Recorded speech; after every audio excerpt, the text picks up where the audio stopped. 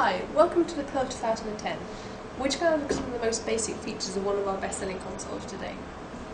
So if we have a look at the desk itself, up here is the preset bank. This is where we save all our fixtures and all our lights, and we play them back from here. The blue buttons are where we patch them onto, and the grey keys on the bottom row are for the palette keys. In run mode, these will be your flash keys. Down here, we have the playback section of the console. This is where we store all the cues and chases onto. Over here, we've got the master section. We've got the Grandmaster that controls the intensity for the whole desk. We've got the preset master that works on this bank up here. The playback master that controls the playback section of the desk and the roller. And then the flash and swap masters, which control the blue and the grey buttons in run mode. Over here, we have the attribute bank. This controls all the attributes of your moving lights. So if you select dimmer, it'll control the intensity, colour, your colour wheel, and so on. Down here we have the command line of buttons. So if you want to do something on the desk, such as patch or save, it'll be found down here.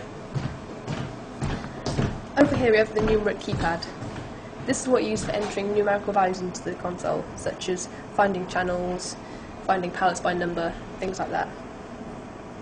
Down here we have our chase controls. So when you play back a chase, you can control whether it's going, stopping, or stepping through with these.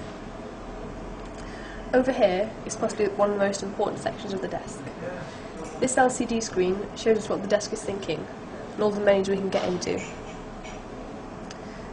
These soft keys down here control these menu buttons down here, and they'll change depending what blue bank button you've selected and what mode you're in. This top left hand corner box is probably most important. It'll tell you what you need to be doing at any one stage. So when you go into patch, it'll tell you what you need to be doing next to patch something in. These two encoder wheels change again depending on what menu you're in. Usually we'll use them with the attribute bank.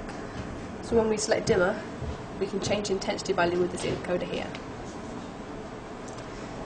This key switch here enables us to change between three modes the desk has. System, at the top, enables us to get into the settings menu where we'll do all our wiping. In program mode, this is where we do all our saving, all our patching, and build the show in. When you turn the key to run mode, this is the safest mode for the desk to be in. So you can now no longer delete things or add your programming anyway. On the back of the desk, we've got 4 DMX universes and MIDI in and out, as well as sound to light. So that's basically a console. It's very simple.